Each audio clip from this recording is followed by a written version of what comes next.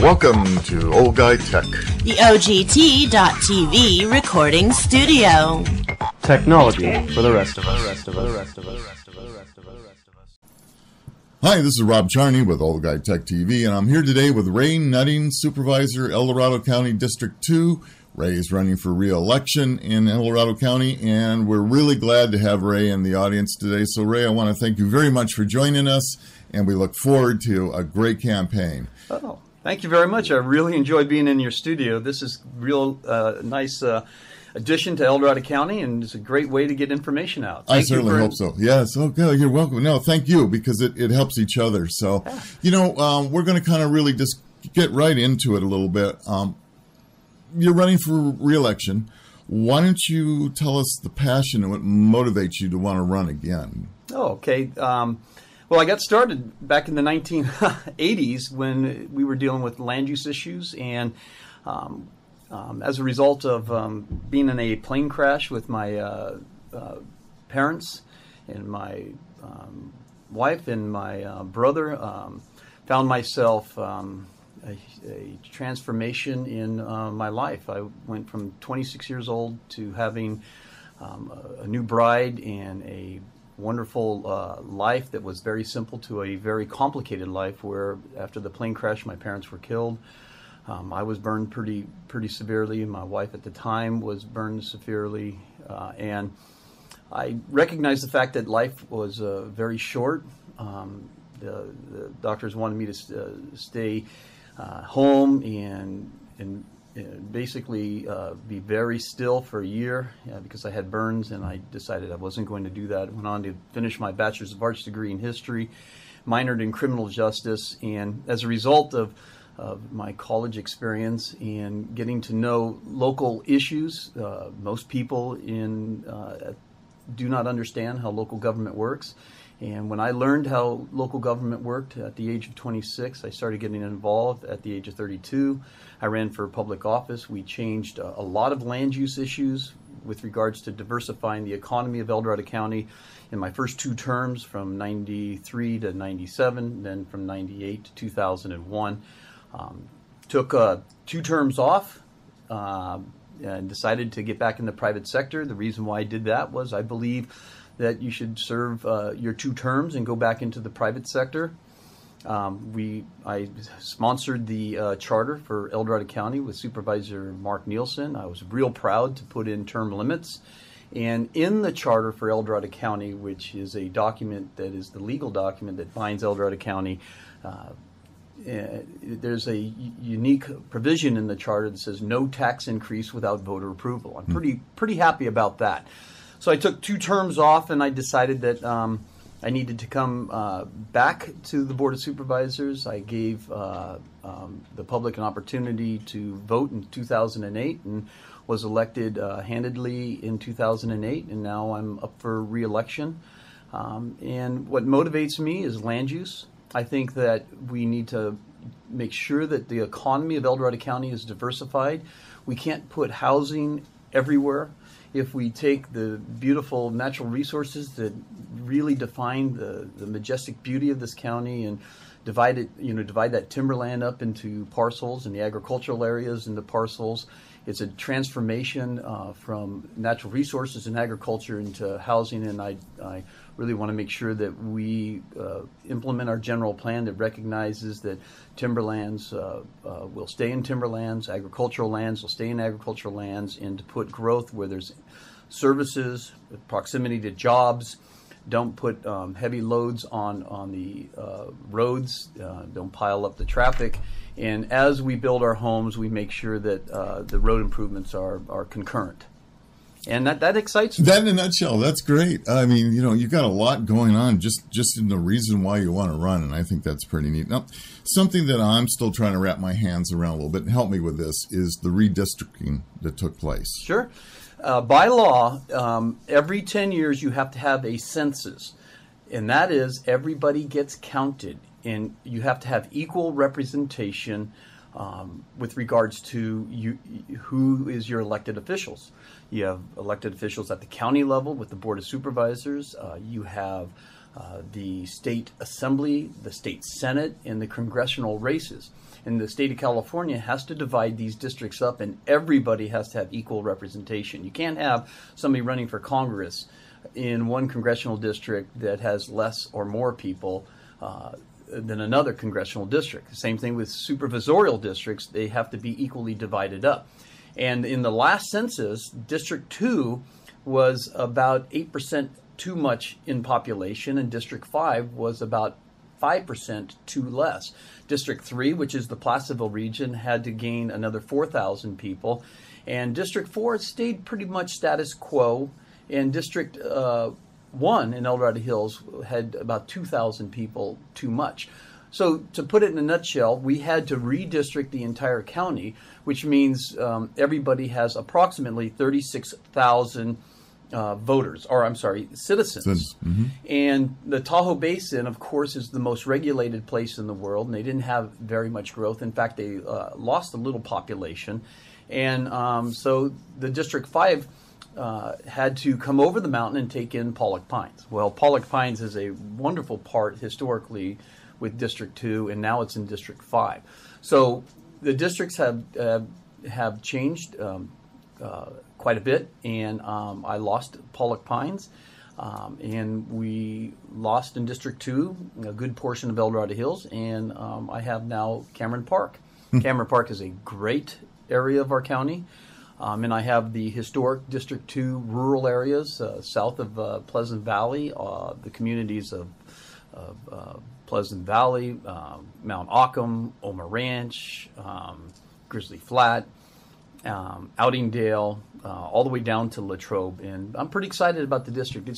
It's primarily rural, with about 13,000 constituents in Cameron Park. So I've got a real nice mix of citizens in my district. Yeah, so you have a whole group now that you're going to have to introduce yourself to that hadn't known you as a supervisor for their district. So well, I've been spending a lot of time walking precincts. I've been working very closely with the Cameron Park Community Services District. I've gotten to know the new executive director of the Cameron Park Community Services District and the board of directors.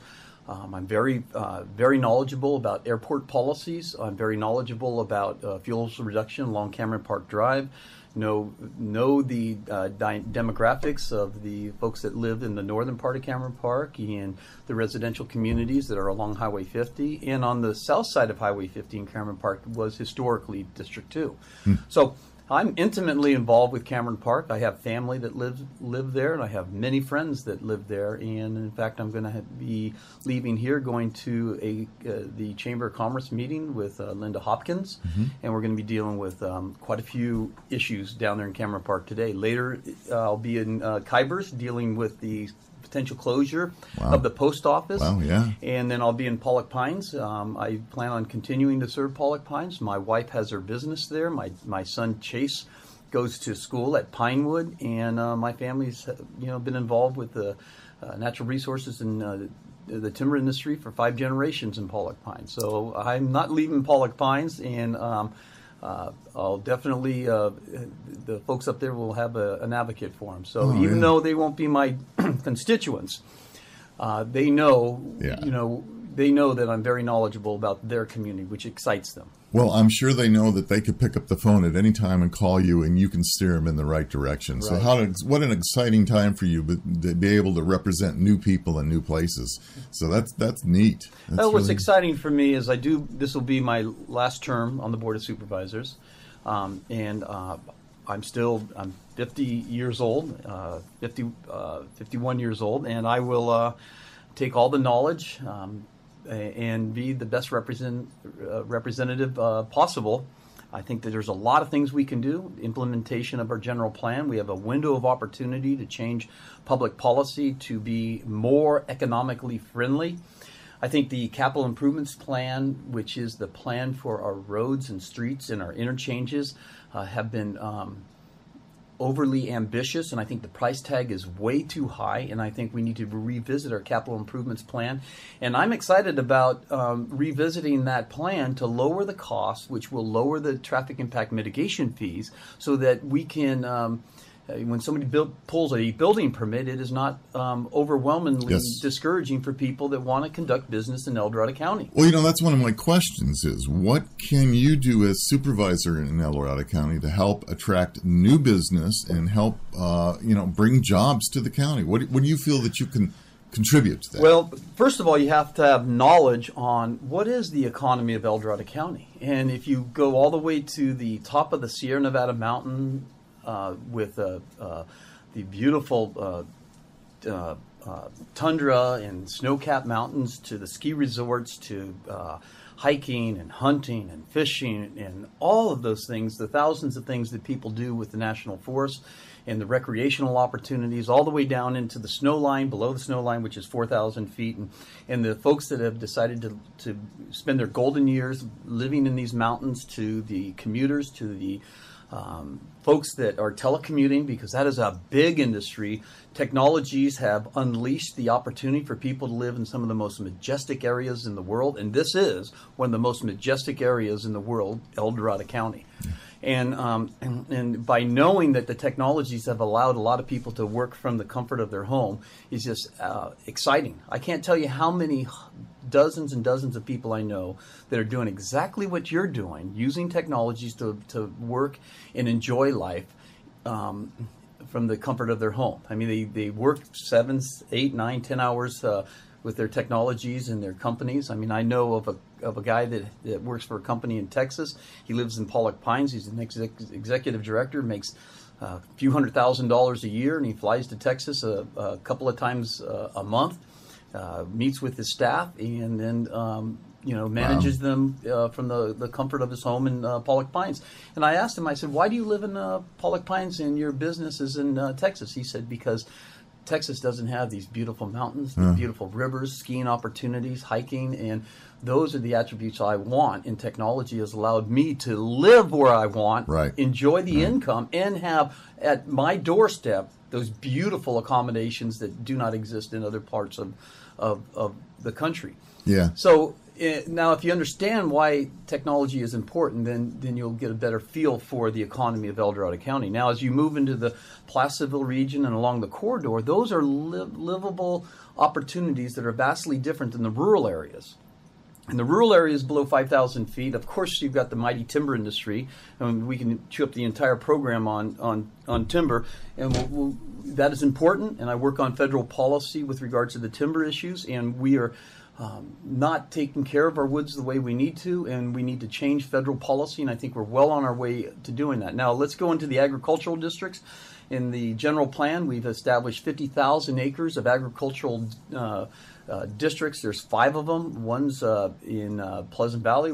The other one is in Somerset. We have one in Gold Hill, one in Garden Valley. And what's going on in these agricultural districts is that we have ag is king in those areas. We're not subdividing those lands, and we can see that we've got the wineries that are just taking off and really enjoying a high quality of life and putting people to work. We've got orchards that are occurring. We've got niche industries that are going on in these areas, and even though the economy is real bad, most of these folks are only either on target with their business plans or off maybe 5 and 10%. It's not like the building industry where they're off literally 95 to 100%, depending on where you're at. And it's definitely a huge downturn in our economy. Now, once you get along Highway 50, there's different opportunities. Obviously the commuter wants to live in those areas off of Highway 50. You have those higher density communities. Our general plan recognizes primarily from Placerville to El Dorado Hills is where we're going to where the growth fundamentally is going to occur. We're not putting in massive subdivisions in the northern part of the county, the southern part of the county, above the snow line, that we're focusing responsible growth in responsible areas. Any time you propose growth, you have a lot of anxiety of those people that live there now. And we have to be pro-growth in a positive way that is a positive attribute for El Dorado County. That's an economic engine. Also, we're losing retail to Sacramento County and Folsom, and we're losing hundreds of millions of dollars worth of sales to these regions. That's why we need to have retail here in El Dorado Hills and Diamond Springs area, so that folks that do bulk buying, because they're going to bulk buy in Folsom if they don't bulk buy here, Right. we need to allow our citizens to bulk buy. Now, what does that mean? Well, we can build a large retail and have those buildings fit our areas with good facades that have maybe a Western context, and they blend in. That's They right. have good vegetation, Yep. and these are buildings with walls that have stuff in it that our people buy. Yeah. And the people that work there are our folks. I mean, if you go into, say, Walmart, I cannot remember a time I've ever gone into Walmart where I haven't seen friends there or people that I know Right. that are working there. Right. It's a way for our citizens to be able to have the revenue stay in this county. We cannot continue to lose our revenue to Folsom, where they have our dollars to pay for their police force. Our revenue going to Sacramento County, where they use the tax increment to pay for their services on our dime. Right. That has to stop. That is a big part of our general plan, where we designate those areas in the county where we can capture lost retail. That's big. Are you aware of any growth in that? Are we bringing any more big box stores into the area? What is on the block right now that's going to be very large for El Dorado County in retail? Okay, first of all, when retail comes in, it generates traffic, and you have to mitigate that traffic, so you have to have an economic plan that builds the appropriate roads so people aren't caught in traffic jams. For example, we are working on trying to build the infrastructure for the next 2 generations, and you plan that now so that as we grow, the infrastructure gets built. For example, from Missouri Flat to 49, we have the quote-unquote historical term was a bypass, because you have 4,000 parcels in South County that in the next 40, 50 years may be built, depending on how our economy goes from this point on. If we continue to have those custom homes built in those rural areas, and not any new subdivisions, just what's out there, we have to get the problem areas solved. That means coming into Diamond Springs, if you're going down Main Street, and you don't have a secondary road going out to Missouri Flat, you're going to have traffic jams. Right. That's an opportunity to build a new road, a road that will accentuate the character of El Dorado County and provide new businesses. And I'm hoping to capture lost retail of a lot of these folks that are going to Folsom and Sacramento, so that they can bulk buy on that new road between Missouri Flat and 49. Yeah. And I think there's opportunities in El Dorado Hills. I think that there's maybe some opportunities in Cameron Park. We have a lot of land on the south side of Highway 50 that we are continually discussing, with endangered plants, and we're mitigating it by, on the north side of Highway 50, we have 5,000 acres we put in plant preserves. And we're trying to open up that land to the south of Highway 50 so that we can bring in businesses and trade and commerce and create some wonderful jobs. Now, it's an exciting time for our economy, because a lot of people really enjoy the quality of life in El Dorado County, and they are bringing their businesses here. For example, we have a new company called Boo Solar. Boo Solar is a research and development company that was looking to go to Folsom, Rancho Cordova, or El Dorado County. Well, Supervisor Knight and I both met with the company, and we in a very short time frame of about an hour and 15 minutes, we recognized that we needed to accelerate the permitting process and get them through the county. And by God, within 5 days, they were well through the permitting process, and they established their new home, El Dorado County, and they're going to do research development on new solar technologies that will capture more of the sunlight with new technological abilities to generate energy from these solar panels. It's cutting edge stuff.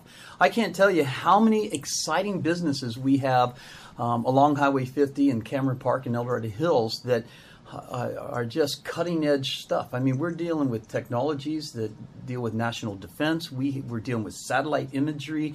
We control satellites out of El Dorado Hills from all over the world. In fact, a lot of the satellites we use for telephones and internet, they're being controlled by command centers in El Dorado Hills. Yeah. It's an exciting place for these people to come and work. Can we do a better job? Absolutely. But we have a lot to offer here in El Dorado County. Well, I agree with you, and I go far enough back to know about the Intel situation where we almost had Intel. I mean, we came very close to have them in El Dorado County, and in some respects we blew that.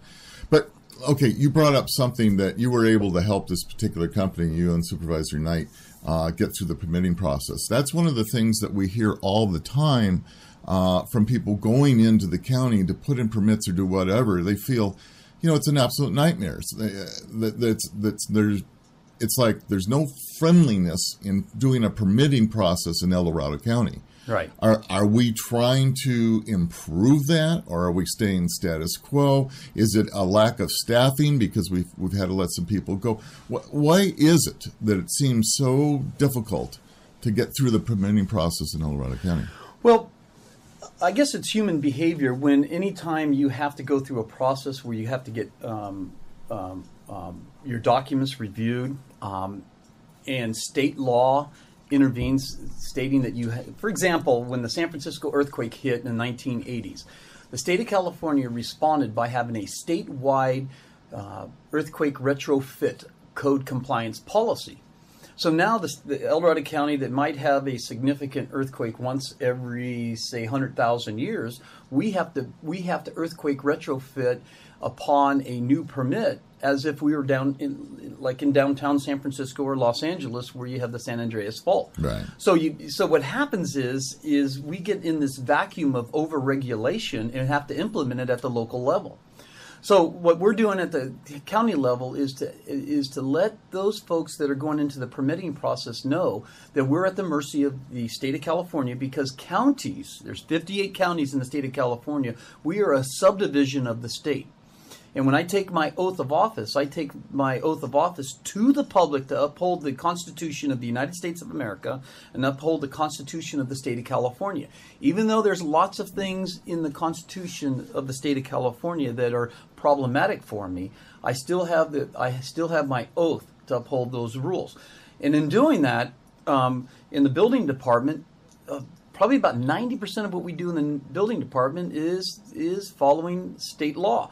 For example, we have no liability when a county inspector goes out and inspects a building, and let's say the inspector does a great job and there's no problems, which is most of the time. Or let's say a building inspector misses something, and as a result, it costs the contractor or the landowner a lot of money. Well, there's no liability at the county level. We are exempt from liability, but we have an inspection program that tries to keep everything built up to state code implemented at the county level. It is pretty frustrating. Now, the permit fees is just not the building department fee. It is the school fee. Right. It's the EID fee. It is the traffic impact mitigation fee. It is a whole series of the fire department fee, a whole series of fees that create a large price tag. Now, one of the things I'm looking at is that we need to get together with the fire department, we need to get together with schools, and we need to get together with the traffic impact mitigation fees. Remember, we're talking about looking at the future infrastructure and lowering those costs so that we can lower those fees. For example, the Economic Development Advisory Committee is looking at the cost of future infrastructure. And I'll give you a classic example. The Cameron Park Interchange, if we were to build what's on the books now for the Cameron Park Interchange, is in excess of $65 million. And it's going to be far more than that when you have to look at those businesses that will be affected by expanding that interchange. It is, and the amount of housing that will gravitate to that interchange is less than about 2,300 new homes. It's not enough homes to justify a above $65 million interchange.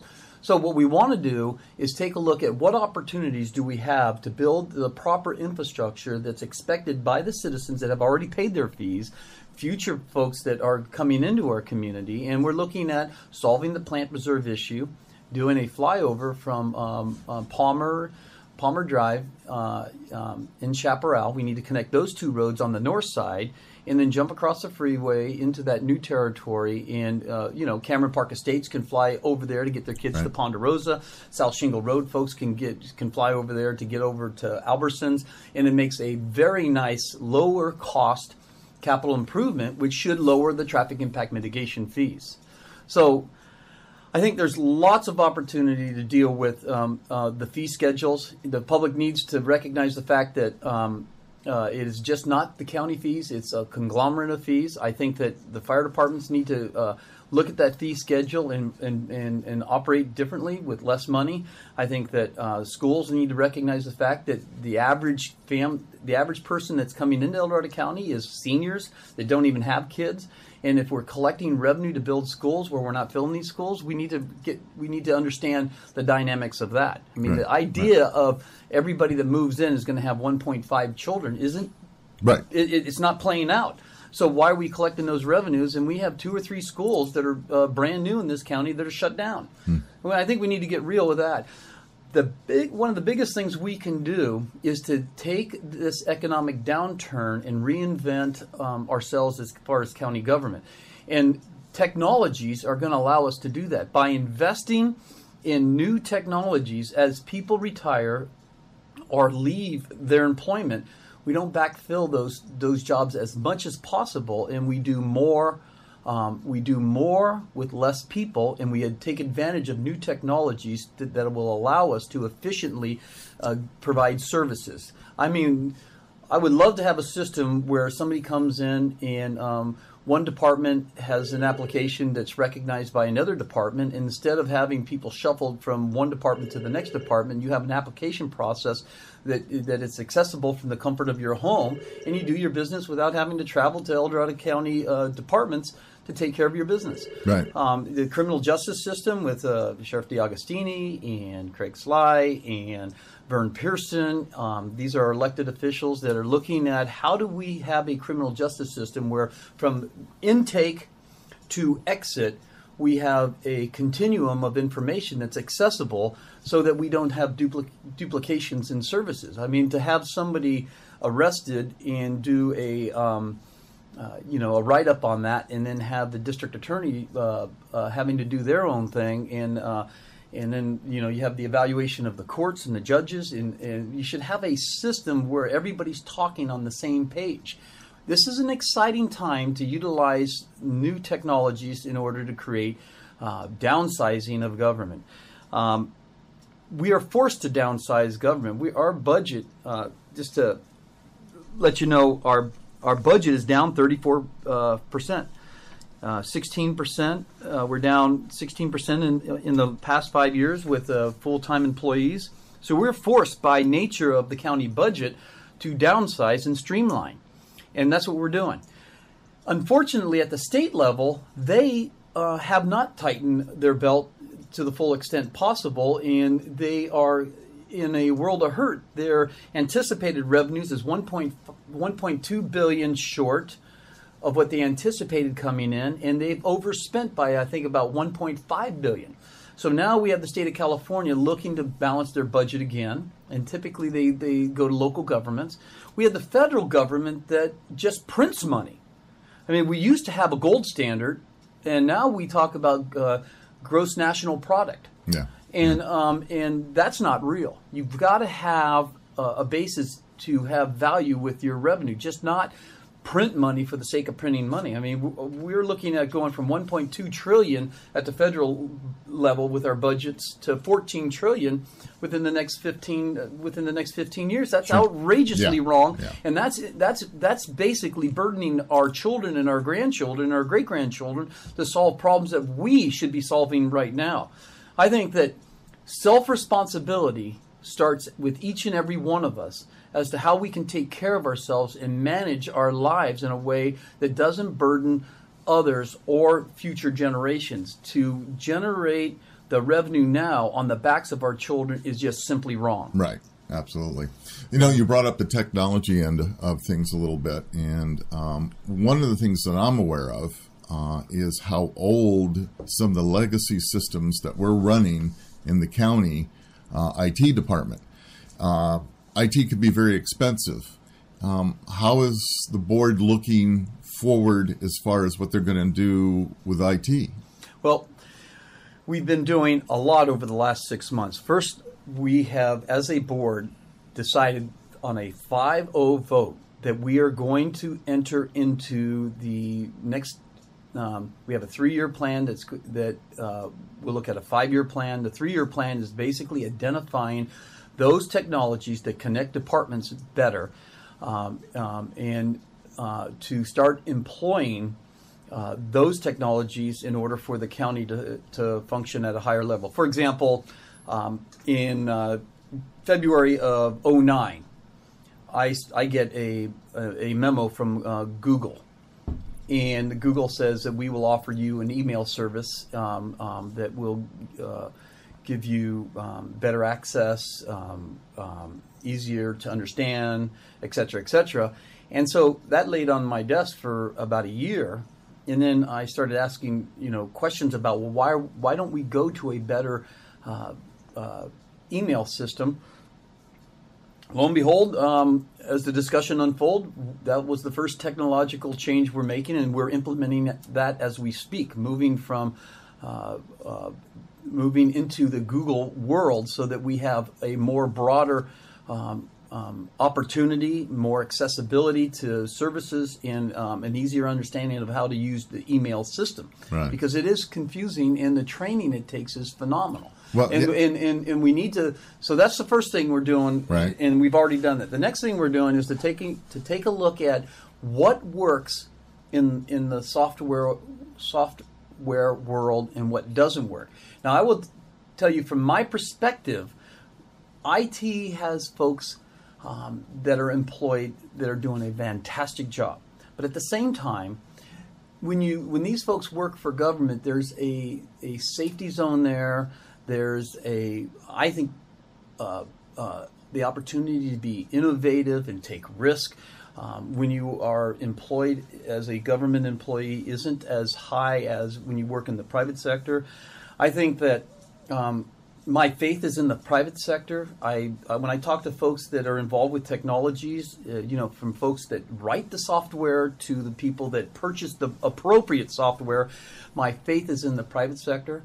I've told our CAO and I've told technological folks at our county that it's been my experience that thinking outside of the box to get the right product, I'm very concerned about that. So we put an IT team together with our department heads, and we're looking at thinking outside of the box with the appropriate technological opportunities to connect our departments better. And we're willing to spend the money as long as we employ these different technologies, we can see that by attrition or people changing jobs or even laying, even a job that doesn't become necessary anymore, we can retrofit our county team with the appropriate revenues coming in, the income versus the expenses, so that we can balance our books better going out 5 years, 10 years, right. 15, and 20. Well, criminal justice, there's opportunities to get people to talk better there. The way we interact with mental health services, there's better opportunities to communicate better there. And it's an exciting time. We have a CAO that has the majority of her adult life. Terry Daly has worked in the private sector. She's pretty excited about the technological opportunities. And so that's just one area where we can become lean, mean, and efficient. Well, I hope so, because you're running some legacy systems there that when a few individuals that I know of are going to retire, you're going to lose that institutional knowledge of how to run some of this equipment. So it's going to be important that you keep moving forward. And we have that responsibility because we hey, Rob, I'm just sitting here and looking out your window and see my turkeys, huh? See some wild turkeys sitting walking right by the window here. That's the beauty of living where we live. Well, I'm a hunter, and Thanksgiving has come and gone. Anyway, No, I would agree with you that if we do not address these technological issues, that the archaic systems that are in place may fail us, and we have a responsibility, those people that own properties, that pay their taxes, that are recording their new properties, Right. or all of those interactions need to be as efficient as possible. Yeah, and what I always see in some government is that they tend to just push everything off. You know, IT sometimes is the redheaded stepchild in the group, where they don't get the funding and upgrading that they need to do. All of a sudden, 15 years has gone by. They're running on a legacy system that when the individual retires, nobody knows how to run it, and then you're in a real trouble. So you have to be, in the IT world, obviously that's my world, you have to be proactive. Now, IT, information services is very expensive. Our Board of Supervisors is committed to allocating the resources to transition us from the old systems to the new systems, but we are very cautious looking at that transformation. We want, if we purchase, say, $1 million worth of technological improvements, we're going to want to see $1 million plus worth of savings, because the whole idea is to create efficiencies through new technologies. And my vote will never be yes if we can't demonstrate how, through the employment of new technologies, how we're going to downsize the cost of government to more than make up the investment of those technologies. And it is possible. It is possible, but I think you need to also look at the fact that IT is something that grows every day. It's something new, something going on. You're not necessarily going to save money, but you're going to have to stay up on the curve, because as I just mentioned, with the legacy systems that we've got running in this county, you could come to a crashing halt. And more than just saving money, Ray, you've got to make sure that things are efficient, and within that efficiency, hopefully that'll save the money that you're looking for. The Board of Supervisors is made up of 5 representatives that all are unique and have their own character. So I'm only speaking for me right now, not the full board. I can tell you what the full board has done. But from my perspective, I would like to see the Board of Supervisors put an IT committee together of some of the most brightest people in El Dorado County. You know, Gordon Helm, folks folks like Gordon Helms that knows about information technologies, and to get those folks to take a look at the proposals by the county staff to say, you know what, this is some great stuff and it's going to work. Like I said when we started this discussion, I have a huge amount of faith in the private sector. Those folks put on the line their resources, and they're dependent on that decision to get to the end product, which is a profit. And the county has the county has a different perspective from the private sector. And so when I see that energy and the momentum and the excitement of the private sector that looks at these technologies, and we employ those at the county level that are used in the private sector, I think we have opportunity. For example, if we have a contract, an IT contract to purchase software, I want to make sure that it's software that is adjustable, that can change, and that it's a contract that allows for us to have the flexibility to change depending on market demands. Not get trapped in a software that is single focused. Right. It's not multiple focused and doesn't allow us the flexibility to change. I mean, our county is different than San Francisco. Our county is different than Los Angeles. Our county is different, and we need the technologies that fit our county. I mean, you take a look at the 1.2 million acres that make up our county, 600,000 of it, we depend on the federal government. And then we have, 2 incorporated cities. And we are every county has its own dynamics, and we need to make sure the systems fit El Dorado County. Absolutely. So do you feel that there's any needs right now that the county isn't addressing that you see or you feel on the horizon that the county needs to address? Well, there's so many things. I mean, for example, I come out of natural resources, and for me, the number one problem in El Dorado County with regards to potential loss of life and property is catastrophic fire.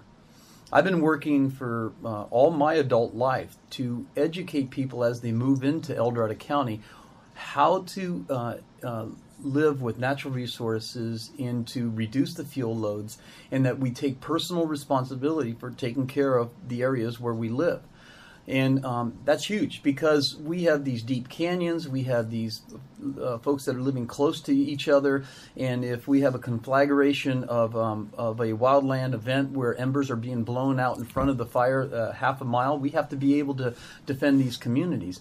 And we've set up 27 fire safe councils. We've worked with the state of California and the federal government to incentivize reducing fuel loads, and by investing, for example, say if you invest $500 per acre for fuels reduction, you could probably save about $20,000 worth of fire suppression costs. The only time this really gets on the radar screen of our citizens is not, like right now during Thanksgiving and Christmas, when the ground is wet and lots of snow in the high country and rain and everything is damp. The citizens get real excited about it when there's an actual fire. Yeah. But it's too late then. That's human nature. Okay, the next thing that we need to really focus on is to continue the diversification of our county, so that future generations our county isn't dependent on one economic engine. We have to have multiple economic engines that make our county so vastly wonderful. We are one of the top counties in the state of California that economically we're doing great. No county is doing fantastic, but I'd say we're one of the top 5 counties in the state of California that if counties start going bankrupt, we would be one of the last. We are so diversified in this county. We have the majestic international crown jewel of the Tahoe Basin with South Lake Tahoe. Neighbors are Nevada, where they've got tourism, economic opportunity, natural beauty. You take a look at the landscape of the western slope, and we grow. The National Forest grows 200 million board feet. The private lands grow probably 100 million board feet. We have recreation ski resorts. We have Apple Hill. We have the wineries. We have all kinds of niche markets. We have telecommuters. Another thing that our county is looking at is we put together a broadband committee. We have some of the top broadband advocates in our county, and quite frankly, I'm very excited about micro trenching. Hard line through many of our county roads to give accessibility to high-speed technologies. Wouldn't that be nice? Oh, the technology, and I'm sticking my neck out here, but the opportunity to micro-trench, they have a machine out there that can micro-trench in the center of our roads that will allow us to lay hardline, high-speed fiber optics. Yeah. And if we were committed to start employing that, it would be just a fantastic attribute to El Dorado County. I mean, El Dorado County is right next to the state capitol. Yeah. And we have lots of folks that would, the trade and commerce of our state capital, and having these high quality areas to live with high speed fiber optics in that are laid out in our roads as we fix these roads, would be just astronomical. No, our Board of Supervisors 2 years ago entered into a contract to truncate fiber optics throughout from 49 north of Placer County all the way down to Tuolumne County, to truncate through the foothills community to connect with the fiber optics laid in the San Joaquin Valley. Now, there's 2 aspects to that. One aspect is the public relationship and the private relationship. We're laying that fiber optics with a company called Scenic, and Scenic is going to hook up the public entities with high-speed technologies. It'll come right into Placerville, down into, I think it'll go all the way down to Sonora and then go back out into the San Joaquin Valley. I think it'll come out of Chico someplace, and we've entered into that contract. Then also in that trench will be the opportunity to truncate out for the private sector. So for private communities that want to pick up the expense to micro trench to connect with that, they can start truncating off of Highway 49. That's exciting. The other thing we can do is we can bring fiber optics up highway, high-speed fiber optics, and it's already to some extent into the city of Placerville and other areas. Right. We could do a far better job serving these rural areas. Could you imagine having the best technologies in the world and living in some of the most majestic areas of the world? How many six-figure jobs we can create from the comfort of our own home. Look at my own example here. I'm working out. You saw the turkeys, the wildlife. I love it, what we're doing here. But I cannot get DSL into this location here. There's no fiber here whatsoever. Comcast will not come in here. There's nothing there. My only two choices were two T1s from Covad. And I'll tell you what, very, very pricey. And all the neighbors all around, same situation. So that's kind of a different issue. Well, but let's finish on that issue by saying this. When electricity was invented, it became a household necessity within a generation. Right. Within 2 generations, 90% of America was hooked up through electrification and federal policy and state policy in the desire to have that technology. Within 20 years of inventing TV, it became a household item. Look at the last inventions over the last 20 years, the cell phone, the car phone, right. The iPod, all of these things. High-speed technologies is going to be a desire by the public. And the mere fact that this is something that has to occur will drive public policy. I'm already on board with broadband and getting those technologies in place.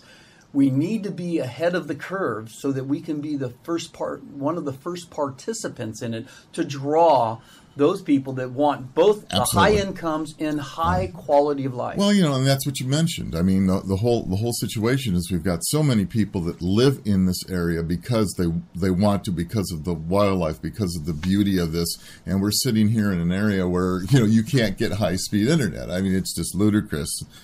But that's again another thing. We're getting close to the end of our time here, and this is one of my questions that I've asked other people. I'm going to ask you too. If you had a magic wand, let's just say you had a magic wand and you could cast it over El Dorado County, what is it that you feel would be the most important thing that we need to do here? Oh, wow. That what a wonderful question. I believe in the human spirit. I believe in self-responsibility and self-reliance.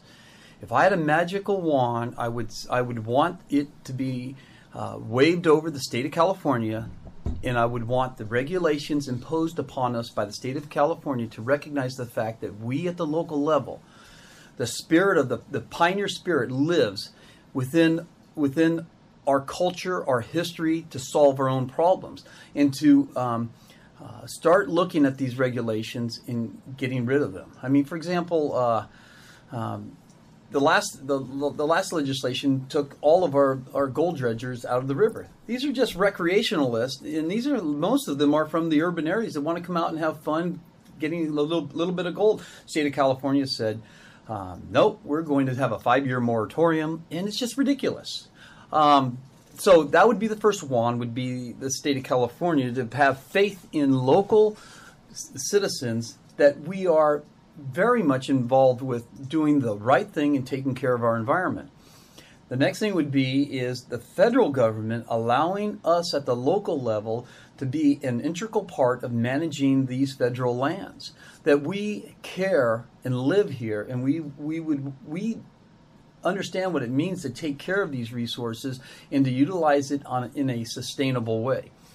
And I have great faith in those of us that live here, that want to be self-reliant and have a future that we can mold, rather than have it come out of San Francisco and Los Angeles and in Washington, D.C. I have great faith in the American spirit and the spirit of those of us that live in El Dorado County. The other one I would like to have waived is that we incentivize people to go to work.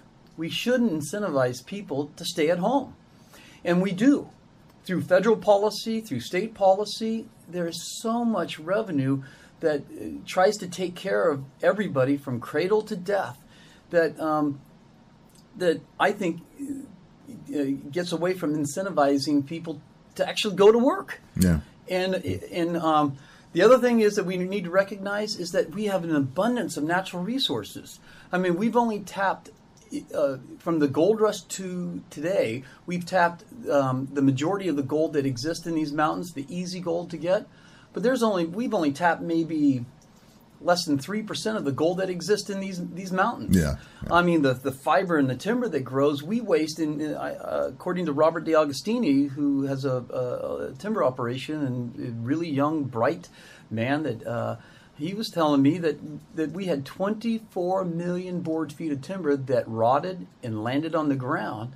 And is that sustainable? No, it is creating a catastrophe in terms of catastrophic fire. Yeah. And all we have to do is if we just better managed our natural resources, we could get out of this budgetary crisis in the state of California. Yeah, I think the state of California's regulations has caused the economic crisis, not the entrepreneur free enterprise spirit.